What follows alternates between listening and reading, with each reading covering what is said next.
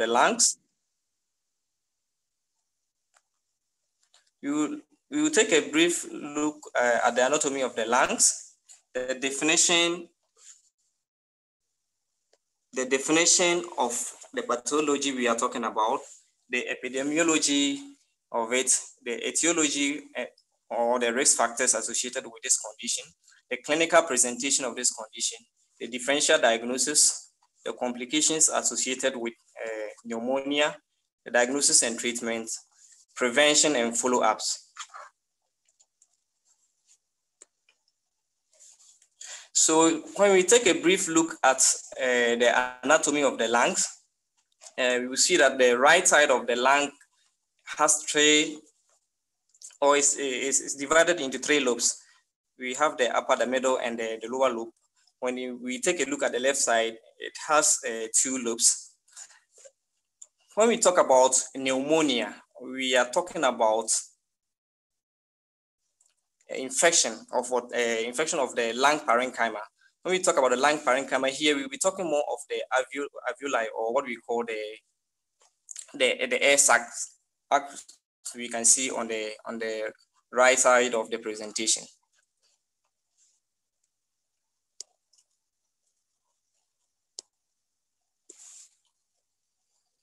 Okay, so the definition of pneumonia is we define pneumonia as an acute infection of the lung parenchyma in which consolidation of the affected parts and filling of the alveolar airspace with exudate, inflammatory cells, and fibrin is a characteristics. So what it actually means is the lung parenchyma, which basically we are talking about the alveoli, is being infected, and the main features is that there is accumulation of fluid within the alveolus, coupled with inflammatory cells and fibrin. Let's look at a brief epidemiology of pneumonia. Globally, pneumonia kills over 2.5 million people every year, according to the statistics from World Health Organization. The incidence worldwide of community-acquired pneumonia varies between 1.5 to 14 cases per 100,000 people. Pneumonia is the single largest infectious cause of death in children worldwide. And globally, pneumonia kills around 740,180 children under the age of 5, accounting for almost 14% of under 5 mortality. The brief statistics that I had in Ghana about pneumonia was mainly on children, in which about 5,000 pneumonia-related deaths are recorded every year, basically under children under 5 years of age. So we will take a brief look at the statistics at Upper West Regional Hospital. The general statistics for Ghana, there was only little information about it, so I couldn't get much information. So if you look at our statistics at the Upper West Regional Hospital, in the year 2020, we recorded 97 cases. In 2021, we recorded 285. And as at the first half of this year, 2022, we've recorded 146 cases of pneumonia. So as we can see, pneumonia is a very common condition in our settings, so we should know how to treat this pathology. We will be taking a brief look at the risk factors associated with pneumonia. Some of these risk factors are: 1, smoking, alcoholism. Mostly alcoholics are prone to aspiration, and one of the pneumonias which we'll be talking about is aspirational pneumonia. Apart from that, alcoholism also causes immunosuppression among people, and they are prone to getting infections. Another risk factor we'll be talking about is difficulty in swallowing. We always see in our settings people with stroke, people at home, they will start giving them food if they are not able to tolerate, and at the end they will aspirate it into their lungs, and at the end developing it towards pneumonia. More to this, people with stroke, mostly they have issues with their gut reflexes. People who also have dementia, Parkinson's disease, also have issues with their swallowing. So at the end, they aspirate organisms into their lungs and getting pneumonia. history of recent cold, laryngitis, or any upper airway obstruction also put the patient at risk of getting pneumonia. At the extremities of age, that is people below 5 years of age and those above 65 years of age are at high risk of getting pneumonia. Why? Because at these extremities, the immune system is a little bit compromised, or within children is less developed, and amongst the adult, apart from the comorbidities that they are slightly they are immunocompromised as compared to the young. The malnourished too are also exposed to or have an issue or at risk of getting pneumonia. Why? The immune system malnourishment, as we know, causes immunosuppression, and as the patient is immunocompromised, the likelihood of getting pneumonia is very high. Other comorbidities such as heart failure, renal failure,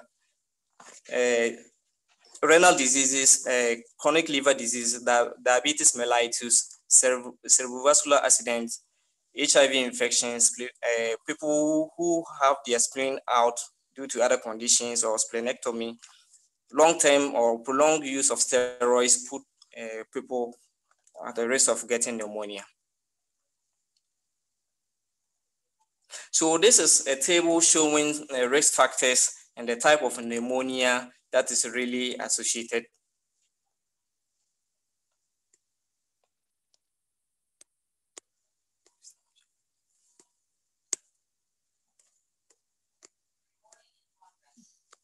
So we'll be looking at some of the risk factors and the kind of pneumonias that are normally associated with. So the first one on the list is alcoholism.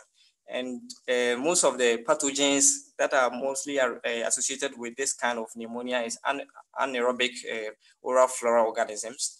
We have Klebsiella, Mycobacterium tuberculosis, and strep pneumonia. Aspiration, as I mentioned earlier on, people with bad oral hygiene, people who have stroke, or people whose GNS, CNS, or whose GCS are low, has the high risk of aspirating the microorganism from the GI tract, the oropharynx, back into the respiratory tract, leading to what we call aspirational pneumonia. The other ones, exposure to bat or bird droppings exposes patient to Histoplasma capsulatum, exposure to farm animals or pattern cats or milk, or expose patient or people to get Coxiella boniti or Q fever. HIV, or people who are infected with HIV have the higher risk of getting infection by Haemophilus influenzae, Mycoplasma tuberculosis, strep pneumonia, PCP, and the rest. People who are also exposed to hotel or cruise ship travels in the previous years are exposed to getting Legionella or pneumonia. Drug users or people who normally inject themselves with drugs are also exposed to getting anaerobic infection, Mycobacterium tuberculosis infection, Staph aureus infection, including methicillin resistant Staph aureus infection. So from here, we'll move on. This table is a guideline. So if you have a time, then you go through it. You know each risk factor and the pathogens or organisms that are associated with the risk factor. So we'll take a look at the pathophysiology of pneumonia, a brief one. Normally, our oropharynx has microorganisms. Apart from the oropharynx, our digestive tract also contains basically gram-negative organisms. So by any way, if we aspirate any of these organisms and it gets into our lower respiratory tract, and our immune system or the mucociliary action, the macrophages, if they're not able to eliminate all these organisms, or if the organism is so virulent or is the virulent effect is so high that it overcomes what the body, the immune system, then the patient develops pneumonia. There is another way of in which the patient can also get pneumonia, which normally it's not the commonest, but sometimes, or there have been cases that has been reported that people with infectious endocarditis through the bloodstream is spreads and gets into the lungs. So we'll be looking at a brief classification of pneumonia. Pneumonia is normally classified according to the settings or the mechanism of acquisition of the disease. So our first on the list is community-acquired pneumonia. When we talk about community-acquired pneumonia, as the name denotes, this is the pneumonia that is normally acquired within the community. And patients comes in with the classic signs and symptoms: chest pain, fever, cough. Patient has no history of admission into the hospital. Number 2 on the list is institutional acquired pneumonia, which has two settings or two parameters. We have the healthcare associated pneumonia, that is patients who have been receiving healthcare in either nursing homes, receiving hemodialysis. Yes, all these people are classified under the institutional acquired pneumonia. Now, another classification that we'll be looking through into details is the nosocomial pneumonia, which is also divided into two. We have the hospital-acquired pneumonia and the ventilated-assisted pneumonia. When we talk about hospital-acquired pneumonia, it's a pneumonia that is acquired after 48 hours of admission. And when we talk about the ventilator-acquired pneumonia, it's pneumonia or infection that develops after 48 hours after intubation. We will also be looking through aspirational pneumonia into details. Anatomically or radiologically, pneumonia is classified as lobal. When we talk about lobal, that means it's either involving one lobe, two lobes, or the three lobes. Multifocal pneumonia or lobular, or what others call it, bronchopneumonia. This is a pneumonia that normally originates at the bronchi and then spreads to the lung parenchyma. So mostly on the X-ray, we see this as patchy or opacifications on the X-ray. Then we talk about interstitial pneumonia, which is the spaces in between the alveoli, which gets what infected, then spreads to almost all parts of the lungs. Now, if we look at the classification according to the type of organisms, we have viral pneumonia. As we are in the COVID season, we know one of the commonest organism or viral infection that causes pneumonia, we have the respiratory syncytial virus, but we shouldn't also forget that all nowadays, now that we are in the COVID is one of the leading cause, or is one of the organisms that causes pneumonia. So when we see patients at this era or within this time, we should try to do COVID screening for them. We will also classify pneumonia according to the bacterial causes. The bacterial that I mentioned, we have so many classifications under here. We have the anaerobes, aerobes. So a classic example, we have the strep pneumonia, which is the commonest organism. H. influenzae, we have mycobacterium, etc. Another classification that we have is the fungal pneumonia. There are other fungi that causes pneumonia, which we should also be thinking about. Normally, it occurs in the immunocompromised.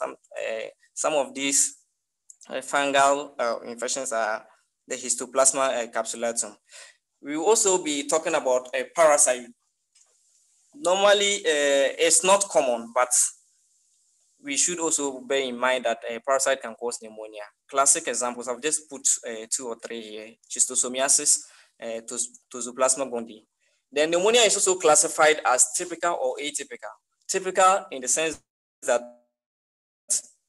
these organisms they are the organisms that are able to culture on the normal culture medium, or the gram stain that we are able to culture these organisms for.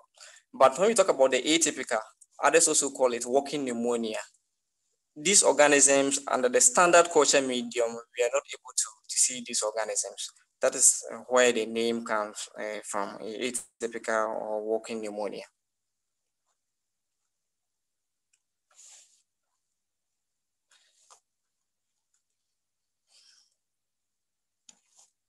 So we are going into details about the community-acquired pneumonia. As I stated earlier on, this is a pneumonia that develops in the outpatient settings or within 48 hours. It's an error. Sorry. So this is a pneumonia that develops in the outpatient setting. Or within 48 hours of admission to the hospital. So this means the patient had already, the incubation period had already taken place outside the hospital, and the patient he comes in with the classic signs and symptoms of this respiratory infection. The commonest organisms that we normally see is the strep pneumonia, as I mentioned earlier on, Haemophilus influenzae, which is also common, Moraxella catarrhalis, Mycoplasma pneumonia. We have a chlamydia pneumonia, viruses, respiratory syncytial virus, COVID-19 virus, herpes simple virus, and etc. We also have the fungal, which I mentioned earlier on, Histoplasma capsulatum, Cryptococcus neoformans, but it's not all that common as compared to the bacterial causes. We also have the parasitic pneumonia, which I mentioned, schistosomiasis, etc.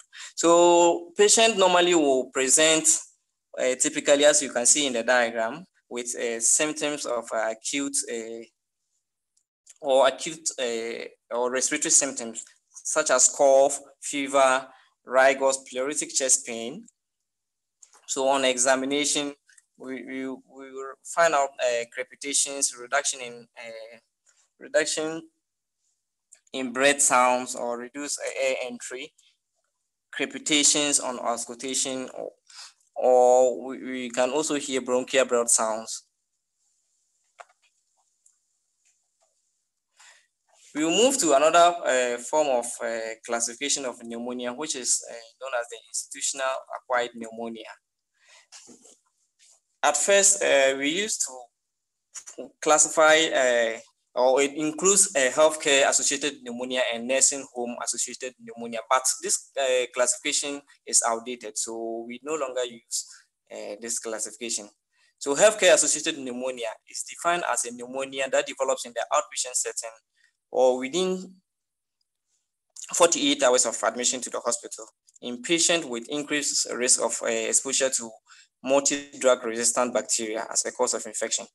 So earlier on, people or the earlier classification stated that people who were receiving treatment at nursing homes were exposed to some form of bacteria or they normally or on isolation or when they isolate the organism, they normally find out multi-drug resistant organisms. But recent studies have shown that those patients we classified under institutional or at risk of getting institutional acquired pneumonia, in the actual fact, when we do the cultures, the organisms are not multi-drug resistant.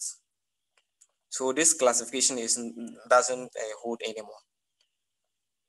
Now we'll be talking about another form of classification, which is called the nosocomial pneumonia.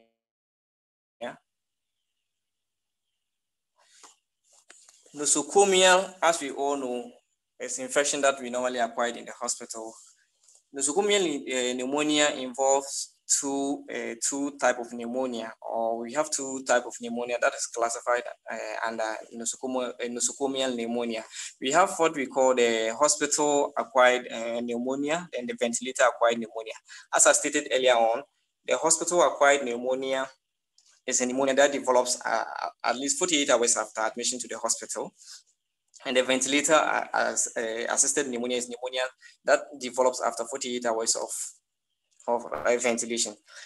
We are doing all this classification because the organisms that causes community-acquired pneumonia and the nosocomial pneumonia differs. So we should know this so that in the treatment we will know the kind of antibiotics that we'll be using. The commonest organisms here, we're talking about the staph aureus, the pseudomonas, and the gram-negative virus.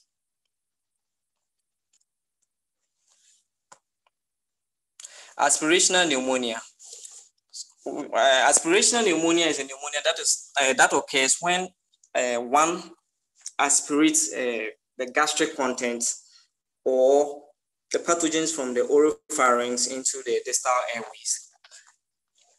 In the past, anaerobes were the commonest or were considered to be the commonest organisms, but recent studies have shown that community-acquired organisms such as Streptococcus pneumonia, Haemophilus influenzae, Staphylococcus aureus, and gram-negative ROS are actually the commonest organisms that are associated with this kind of pneumonia. But patients who come with a bad oral hygiene, anaerobes, although they are not the commonest organisms, they are also included, especially patients who have a bad oral hygiene.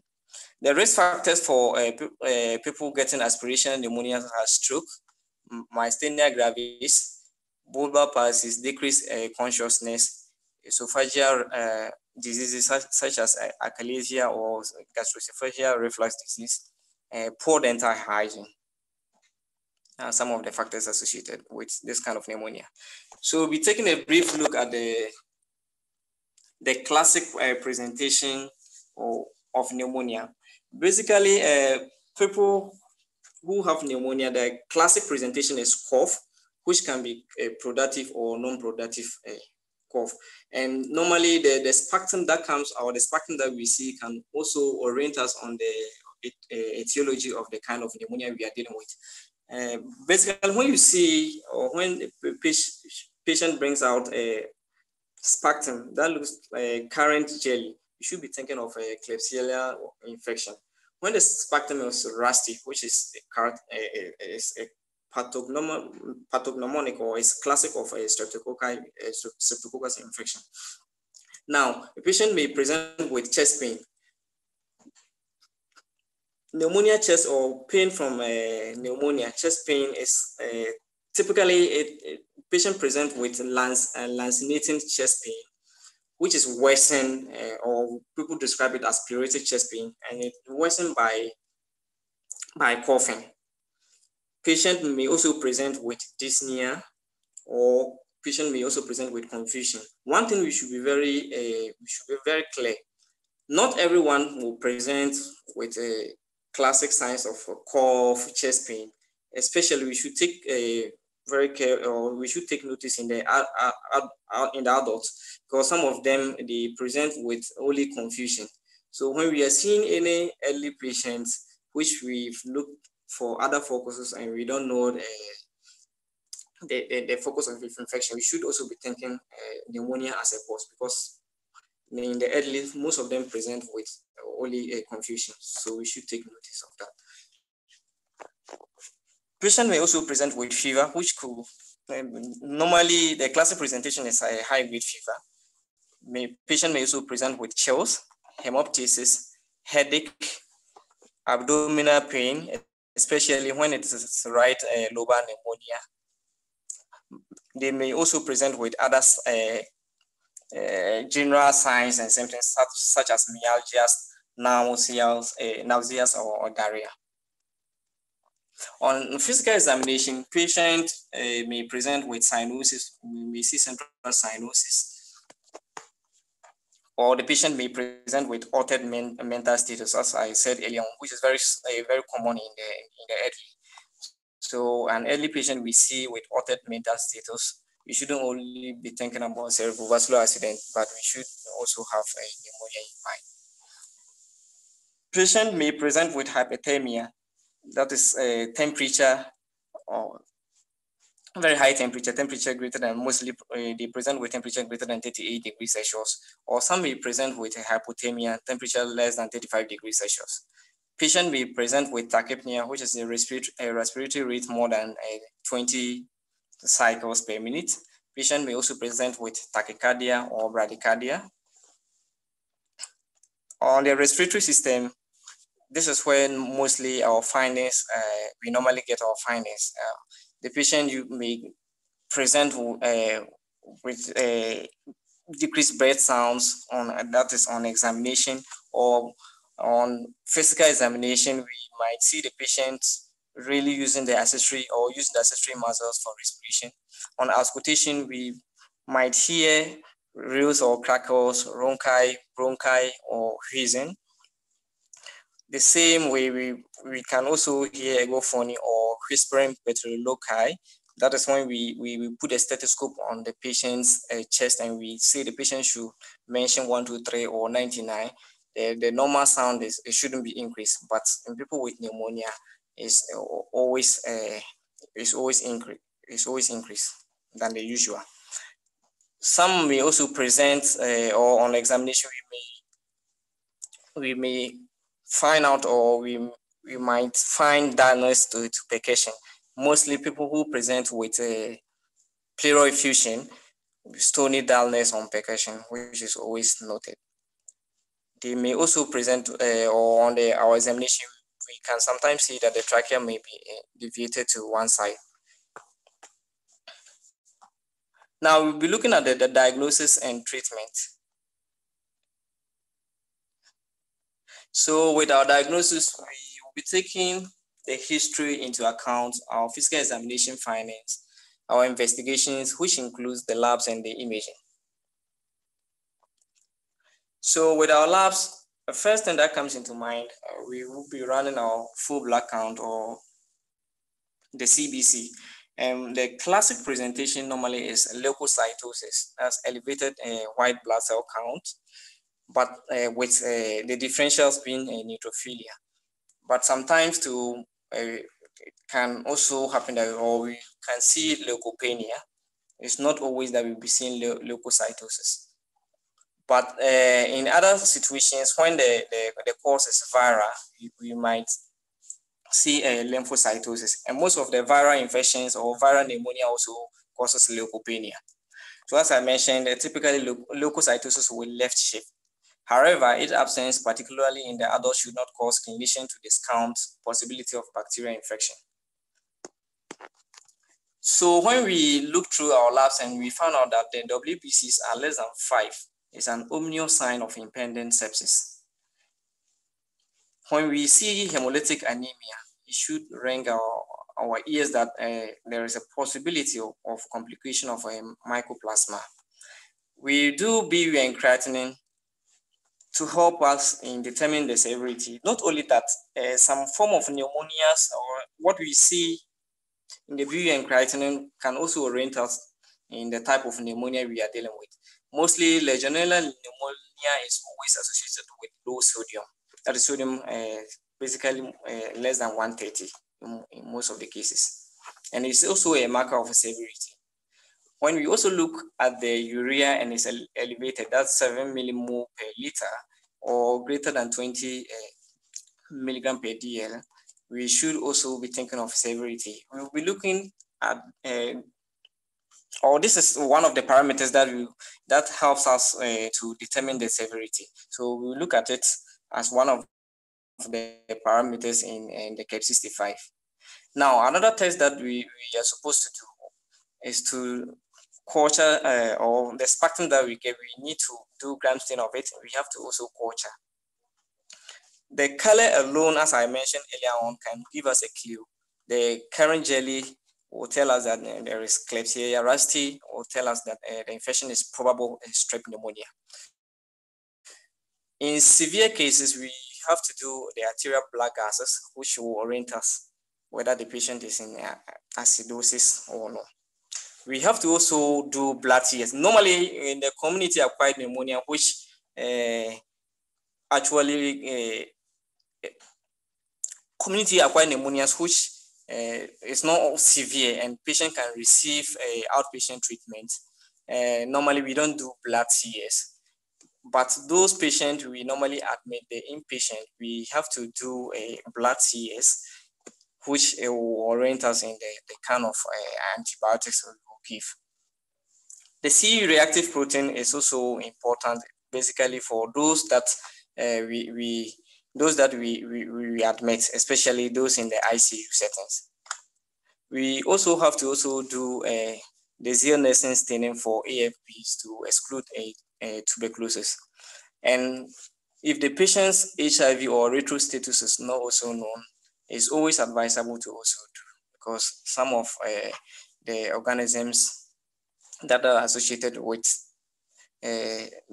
or it orient us in the kind of organisms that we are dealing with, especially if the patient is HIV positive and is presenting with pneumonia. So we also do our LFTs, or the liver function test. Normally, people with basal or right-sided lobar pneumonia present with elevated liver enzymes because of the inflammation that extends to the liver. When we also see hypoalbuminemia is a marker of severity.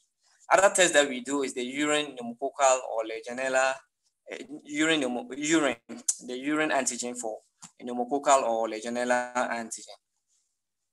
PCR, especially as we are in the COVID season, we have to do PCR for the atypical organisms and the viral pneumonia. When patients have a pleural effusion, we have to do pleural aspirate for microbiology and cytology. So the gold standard ultrasound, I forgot to mention, ultrasound is also very necessary, especially those with a pleural effusion. Sometimes the chest X-ray is only able to pick up pleural effusion greater than 300 mils. So if a patient has pleural effusion is around 20-25, the only way to pick it up is by transthoracic ultrasound. Let's look at the complications of pneumonia. So one of the complications, I've grouped them into the respiratory complications and the other complications, or systemic. So under the respiratory, we have the parapneumonic effusion, which is the commonest type, and empyema when the effusion gets infected, pneumothorax, lung abscess. We have pericardial effusion, that is when it extends to the pericardium, leading to fluids accumulating in the pericardial fluid, pericarditis, which is the inflammation of the pericardium, meningitis, septicemia, jaundice, and arrhythmias. Our differential diagnosis, we have to take into consideration the history. This will help to guide us to differentiate whether it's pneumonia or it's not pneumonia. So these are some of the differential diagnoses that we should also be thinking about: pulmonary tuberculosis, pulmonary embolism, lung malignancy, myocardial infarction, congestive heart failure, pulmonary edema, pulmonary fibrosis, acute bronchitis, pulmonary drug hypersensitivity reactions. Some drugs can also cause pneumonia or pneumonitis, which might confuse us thinking it's pneumonia. So our history will guide us to differentiate all this. Our main purpose today is on the management of pneumonia. So as I said, the classification was to guide us which type of antibiotics we are supposed to use. So we have tools. There are tools, or there are indices, or how should I put it? Yeah, there are tools that are used to indicate whether a patient is or helps in guiding us to in the management of pneumonia, whether a severe pneumonia or moderate, or is not severe pneumonia. So some of the parameters, or some of the tools that we are commonly used that we'll be looking at are the CAP65 with the modified version, CRB, the pneumonia severity index. There are other ones known as COGSO, Smart Coop, but we won't be paying more attention to that. So the commonest one, which is the CAP65, we are going to take that one into details. So the CAP65 actually has 5 parameters. We have the C for confusion, U for urea level, the R for respiratory rate, the B for the BP, and the 65 for the age. So basically, patients who present with new onset of confusion or a confusion test of less than 8, urea greater than 7 millimole per liter, respiratory rate greater than 30 minutes per minute, BP systolic less than 90 or diastolic less than 60, then age greater than or equals to 65 years. Under this, when we combine the total that we will get, the maximum is 5, the least is 0. So if a patient has a 0 to 1, then we classify this patient as a mild pneumonia, 2, moderate pneumonia, greater than 3 3 or more, we consider the patient as a severe pneumonia. So depending on this, we will treat the patient as an outpatient or an inpatient, or we will send the patient to ICU. So those with a score of 0 to 1, without any comorbidities, we treat them as outpatient. Those with 2 factors will need a hospitalization, and those with greater than 3 or more will need ICU care. With the pneumonia severity index, classify the patients into 5 groups. Using the demograph of the patient, the clinical presentation, the lab findings, then the imaging. So with that classification to the class 1, class 2 outpatient treatment, class 3 sometimes will need, or you can consider an inpatient depending, or an outpatient depending on the comorbidities that are associated. And class 4 and 5 are always those who need a hospital admission. So the pharmacological management, as I said, depends on the classification that we've stated earlier on. Patient with low severity or 0 to 1 or score of less than 2, who are previously ill with were not previously ill, or they are healthy with no risk factors for methicillin-resistant Staph aureus or Pseudomonas, we normally give them amoxicillin orally 3 times daily from 7 to 10, or the duration is 7 to 10 days. Or you can do doxycycline, that is if the patient is allergic to the penicillin, 100 milligram orally twice daily, or you can do clarithromycin or azithromycin. But others also do the combination. They add the beta-lactam together with the atypical cover. So if you are not all that sure or not certain, you can do the combination. You do the amoxicillin or the beta-lactam plus the macrolide. But for patients with comorbid and medical conditions such as chronic heart, lung disease or kidney disease, DM, malignancy, asplenia, or use of antibiotics within the previous 3 months, it's always better to do this combination. The macrolide, which I mentioned, the classic examples, azithromycin, clarithromycin, plus the beta-lactam, which is a classic example is the amoxicillin. Or you can do monotherapy with the oral fluoroquinolones, for example, the moxifloxacin, gemifloxacin, or levofloxacin. We should be very cautious when we are giving this the macrolides, especially azithromycin to the elderly, because it causes arrhythmias. So it's always better if they have underlying heart issues. It's better you do the fluoroquinolones. Under the inpatient management, those who are not requiring ICU, we do the this combination, beta-lactam plus a macrolide. Studies have shown that, in fact, there is no difference between the oral route and the IV route, like one being superior to the other. No. If the patient is able to tolerate the oral route very well, you can even do the orals. But mostly we start with IVs. But if the patient is able to tolerate the oral as soon as possible, it's better you switch the patient to the oral route, because the IV routes also has its complications. Or you can also do this combination, the 3rd generation cephalosporin plus a macrolide. Or you can also do the respiratory fluoroquinolones. But for patients with prior respiratory isolation of methicillin-resistant Staph aureus, it's better to consider, or it's ideal to add MRSA, methicillin-resistant Staph aureus antibiotics, and then you take a PCR to confirm of the nasal, or you take a nasal swab for cultures and PCR. Then you de-escalate as soon as the results are in. And for patients with prior respiratory isolation of Pseudomonas infection, it's better you add a coverage for it. Some of the antibiotics that we can add here, we have the carbapenems, example, meropenem, imipenem. You can also do the monobactams, astronam, or you can do the respiratory quinolones. Example is the fluoroquinolones. But patients who are admitted to the ICU, we have to consider adding a beta-lactam if we are suspecting that it's a community-acquired pneumonia, but due to the severity, the patient is now at the ICU. We do the IV beta-lactam plus a macrolide, or you do the IV beta-lactam plus IV antipneumococcal quinolone. But if a patient has a documented beta-lactam allergy, it's good you add antipneumococcal quinolone plus astronam.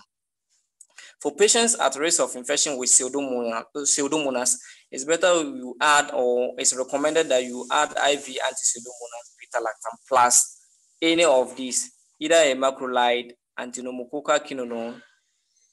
But if a patient has or it's been documented that patient has allergy to any of these, you can give IV astronam plus aminoglucoside. Our next is on the aspirational pneumonia. The treatment, unless, according to the Infectious Disease Society of America, or the American Thoracic Society, they don't do the anaerobic cover unless they suspect that a patient has clinical presentations or history that suggests that anaerobes are the cause of or anaerobes are involved in this infection. So the actual or the European Society consider giving IV ceftriaxone, or they cover the community or acquired organisms. But when you suspect that there are anaerobes involvement, such as I mentioned earlier on, dental caries or empyema on when you suspect empyema, or when there is a lung abscess, then it's better you add metronidazole or clindamycin. There are other supportive measures that we are dependent on the presentation. We give analgesics and antipyretics when for the pain and the fever, IV fluid when the patient is dehydrated, oxygen saturation when they are the oxygen they really need oxygen, chest physio, especially those who can expectorate, adequate nutrition, chest physiotherapy. Now there is one thing, steroid use I forgot to add on the slide. According to the Infectious Disease Society of America and the 2021 sepsis guidelines, the routine giving of steroids is not recommended. We only give steroids when someone has pneumonia and also has comorbidities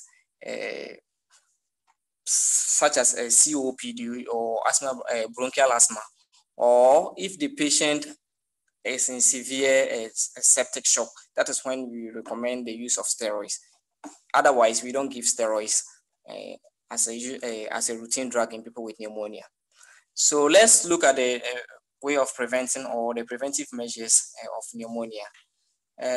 Smoking cessation, better nutrition, live attenuated influenza vaccine, pneumococcal vaccine, especially for those at higher risk, especially people with chronic heart diseases, liver diseases, chronic kidney disease, lung conditions, or sickle cell, HIV patients, people on chemotherapy, and those who are more than 65 years of age.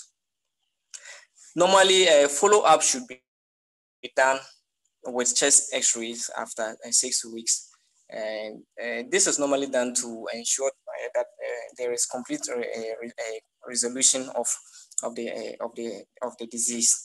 But when there is no resolution of the infiltrates on the x-ray, then we should also be considering other conditions as the cause of pneumonia.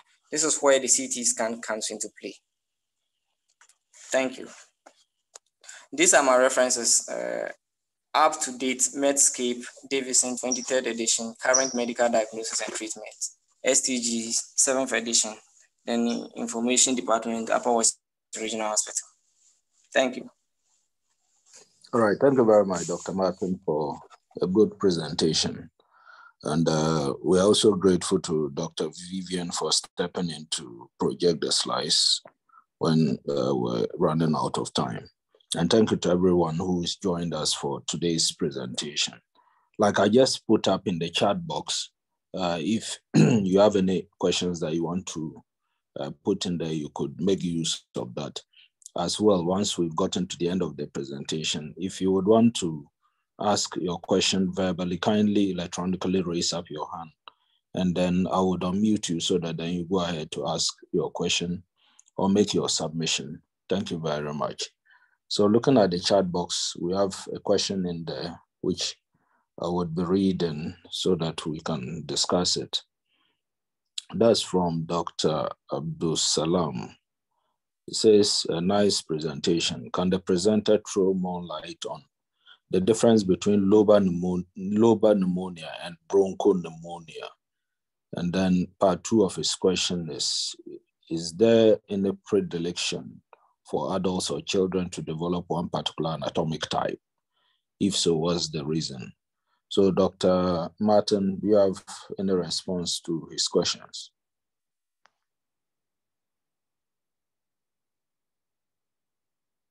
I would have to unmute Dr. Martin so that I think he's...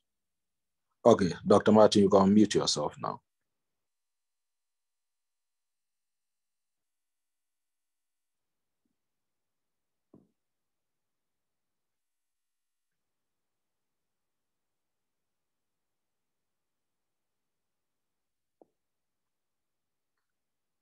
Hello, Martin, please unmute yourself.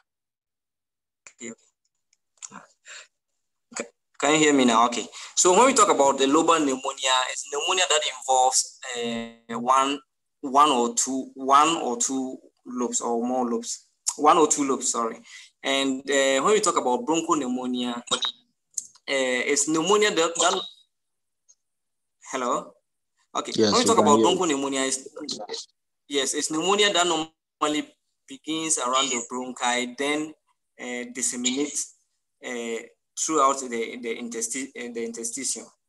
Now, kids are more prone to getting a bronchopneumonia, and adults are prone to getting a pneumonia. Why? Because their lung parenchyma is not well developed in children as compared to adults. So in adults, the commonest type is the lobar pneumonia, and bronchopneumonia is very common in children. Okay, great. So just to add to that,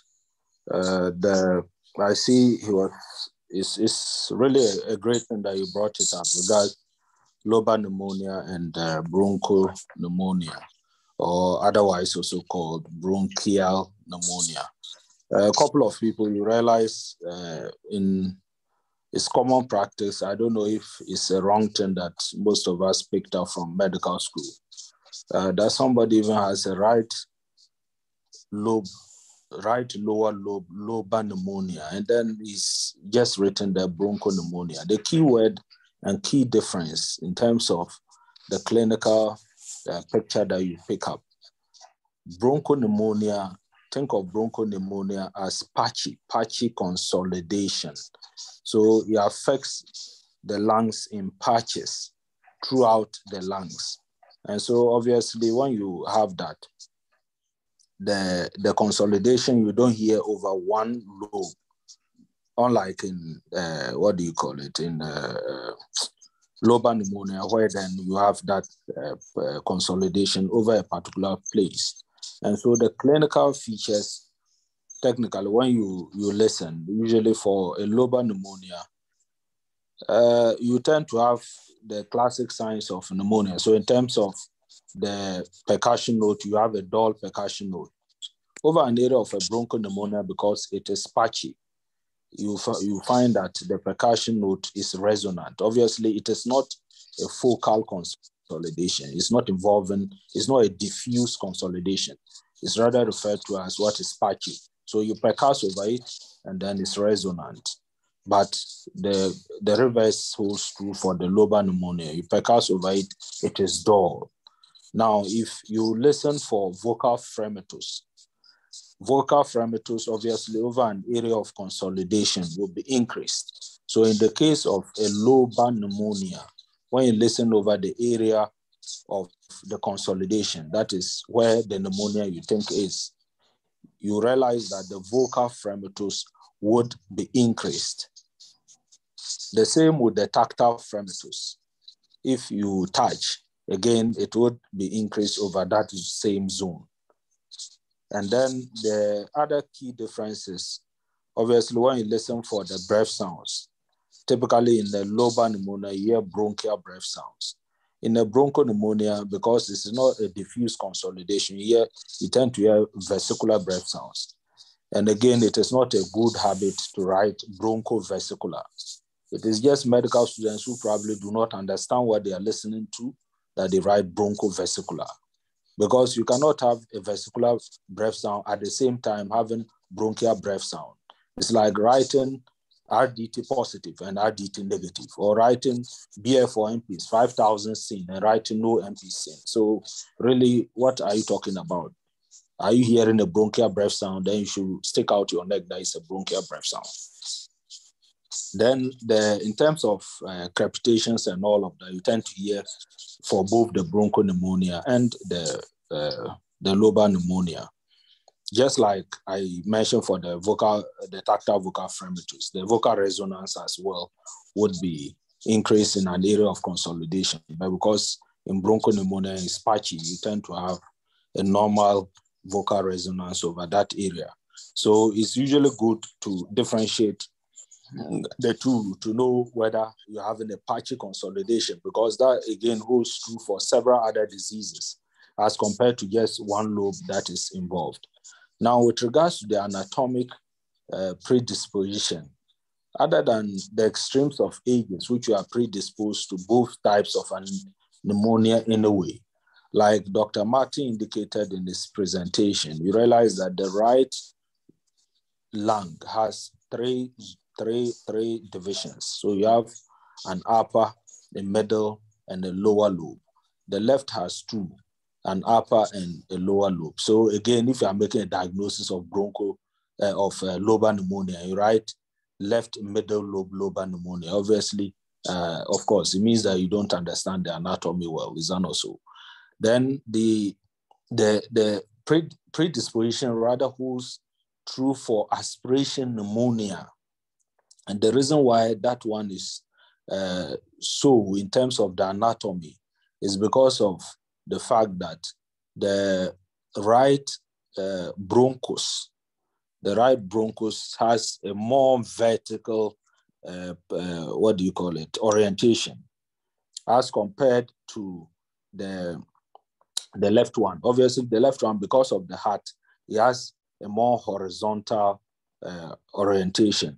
And so usually when you have aspiration, or when somebody aspirates, it tends to be that they will settle in the more vertically oriented right main bronchus. And because of that, you tend to have that pneumonia or that susceptibility more on the right main bronchus rather than on the left one. Again, the right main bronchus has a larger caliber size as compared to the left. So the anatomy holds more for an aspiration kind of pneumonia rather than just typical predisposition to any form of pneumonia, because of course, aspiration, as the word says, you aspirate certain things in, and whichever one that is sharper, likely the organisms may settle in there. I hope we've been able to tackle your question, Dr. Salam. I see two more questions which we'll go through. So the next one comes from Della Woody. Great presentation, Dr. Martin. How different is the modified CRB 65, that's the KEP 65 minus the U, from the KEP 65 itself? So, Dr. Martin, do you want to take that?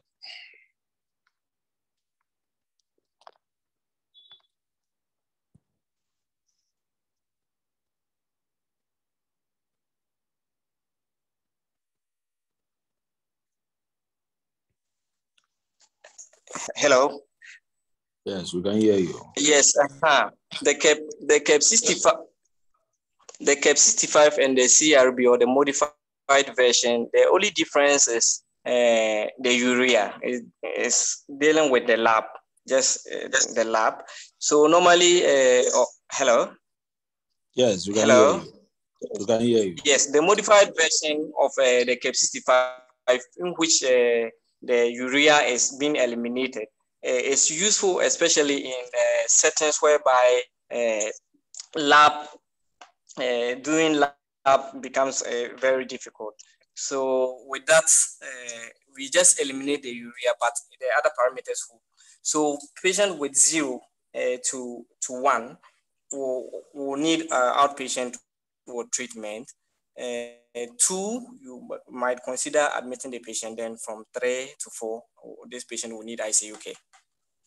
So it's just a matter of the lab. It helps you when you don't have labs available.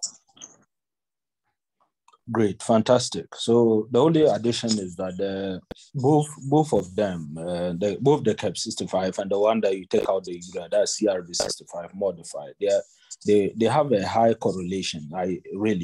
In actual fact, there's documentation to the fact that the CAP 65 was more sensitive as a predictor of death compared even to the original one with the urea.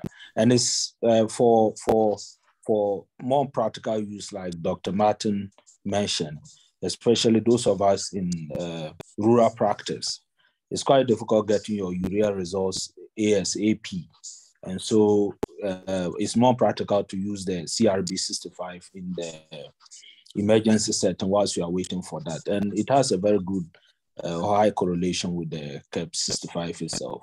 And like I said, it's a good predictor of death and serves as a guide for hospitalization, just like in the original form of the CAP 65. Great. And the scores are just as he mentioned, and which then predicts what next you are supposed to do. Okay, great. Galaxy 810 that says that, please, Dr. Martin, you said CAP, community-acquired pneumonia, developed after 48 hours of hospital admission. What about hospital-acquired pneumonia? When do we say it's hospital-acquired? I think probably you're getting this as an error. Dr. Martin, can you rectify that? Yes. When we talk about hospital-acquired pneumonia, it's a pneumonia that develops 48 hours after admission. 48 hours after admission. Then when we talk about community-acquired pneumonia, this one, the patient comes in with his pneumonia or the classic signs and symptoms of pneumonia. The patient wasn't previously admitted, has been in the house, comes and now present with the classic signs and symptoms. But with the hospital-acquired, the patient had been on admission. 48 hours later, the patient develops the infection or the classic respiratory signs and symptoms. Great. Thank you very much for that clarification. Ayariga Eric said, thank you so much for your usual amazing knowledge-packed lectures. And may God bless you. God bless you too. Can there be a common WhatsApp group formed and to aid continue to share, I think he means, information for the benefits of all clinicians? Thanks in advance. Yeah, well noted. Thank you very much as well. There are a couple of WhatsApp groups that we are on. Then Galaxy 810. Yeah, I think we've answered this one. So that's all the questions that I have in the chat box. And I don't see any hand up as well. So on behalf of all the participants, I would say thank you, Dr. Martin, for a good job done. And then we thank you all who have joined us today for the presentation. Sincere apologies again for the late start today. We got the presenter to be able to share the screens. He couldn't share the screen, so we had to get a way around it. We hope to be able to start earlier next week. You'll see the topic for next week as well on the same platforms that you saw this. Thank you very much and take very good care of yourselves. Till next week. Bye-bye.